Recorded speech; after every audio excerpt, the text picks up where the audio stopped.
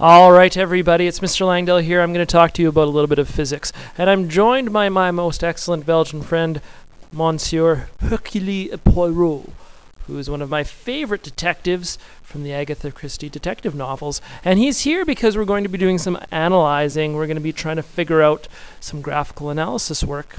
There's three types of graphs we're going to deal with in Physics 20. In Unit A, we're going to deal with our distance versus time graph. We've done a bit of those earlier in the unit already. We're going to deal with some velocity versus time graphs, and this is a little bit of a new one, some acceleration versus time graphs. And we're going to look at 5 possible cases where we can have different types of motion that is pretty much going to encompass everything that you could come up against, I think, in Physics 20. So let's take a look at the first case. First case, no movement. This is when something is standing still.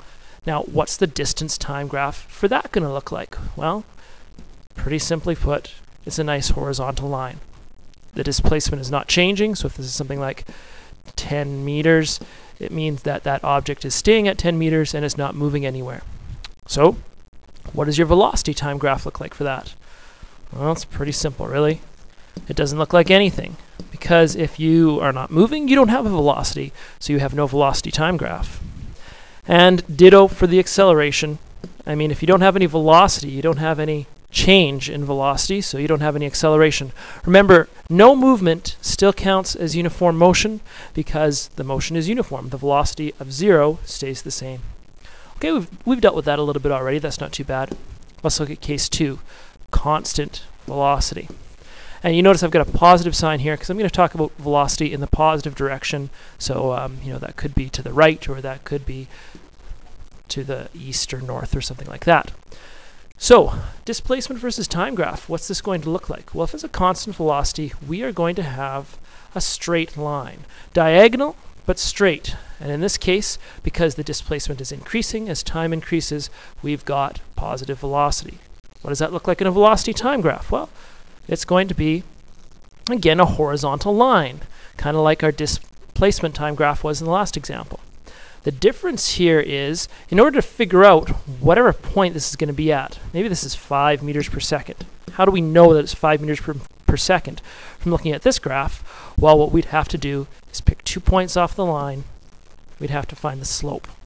The slope of our distance time graph is going to tell us what the velocity of the velocity time graph is. What about our acceleration time graph? Well, take a look. Acceleration is a change in velocity. Do you see any change?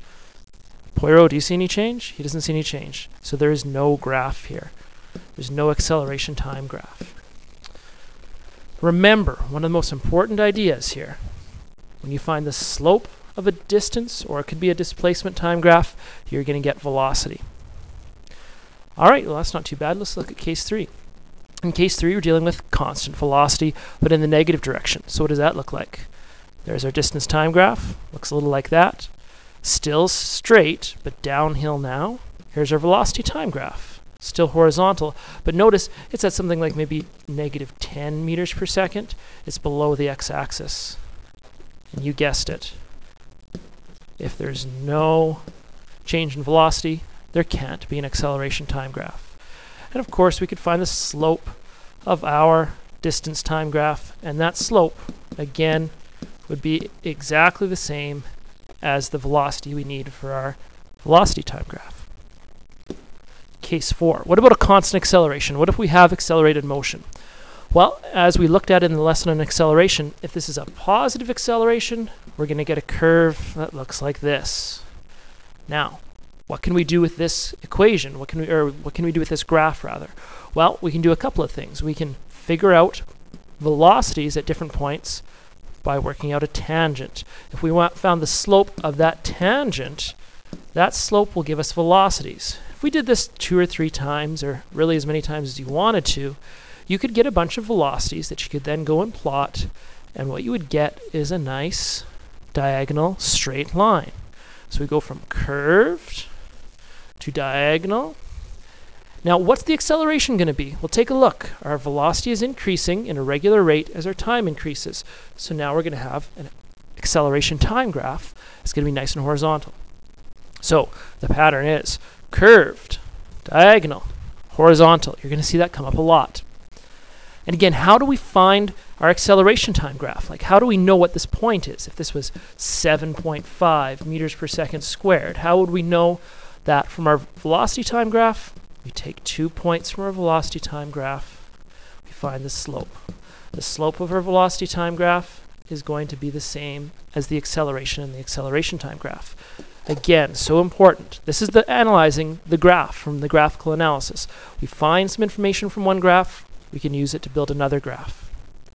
Okay, I said there's going to be 5 cases, so here's the last one. What about a negative constant acceleration?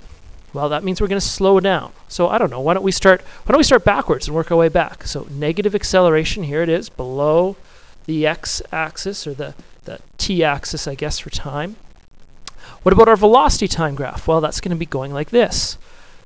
Okay, slowing down. And our displacement time graph is going to be curved, looking like that. Again, going from curved to diagonal to below the x-axis. So hopefully that gives you a bit of an idea of what some of these graphs mean. How can we take one graph and turn it into another one? And so just by following some of these tips and using a bit of thinking, you can figure out what a lot of graphs are talking about. Hope that helps, and if you have any questions, make sure you check out the section of notes on the website, Graphical Analysis.